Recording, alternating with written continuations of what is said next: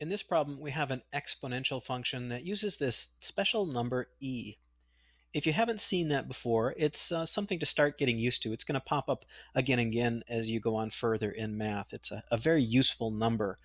It's not a variable in this case. E stands for a constant. It doesn't change. E is actually this number. This is how you'd calculate the value of e. It's a series, that a never-ending series. It's 1 plus 1 plus 1 over 1 times 2 plus 1 over 1 times 2 times 3 plus 1 over 1 times 2 times 3 times 4, etc., on to infinity. And there are ways actually to calculate precisely what that number is, although you can never get all the way to infinity. So it's an irrational number. And in fact, this is a button you'll find on a lot of calculators. There's been an E button probably on the calculator you use. If we pop into Google Calculator here, there's the E button. I just press that and hit equals, and there's an approximation of the value. So around 2.7, a little bit more than 2.7. So that's the value of E. Let's see what we can do about this graph. As with any exponential function, I think the best way to graph it is to make a table of values, but we also might want to think about the asymptote first. So with an exponential function, e here is a positive value, so there's no number we can put in here that would make this negative. If the powers get really, really small here, because this is a number that's greater than 1, then this value is going to get really, really small. And it's going to approach 0.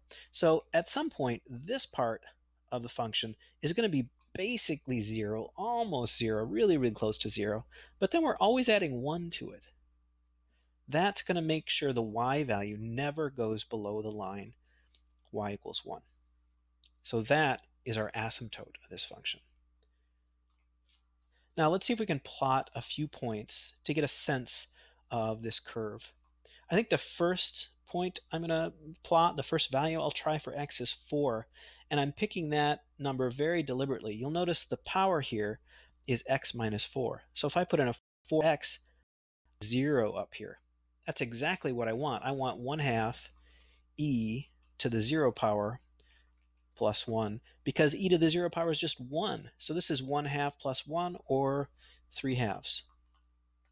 And we can plot that, 4 and 3/2.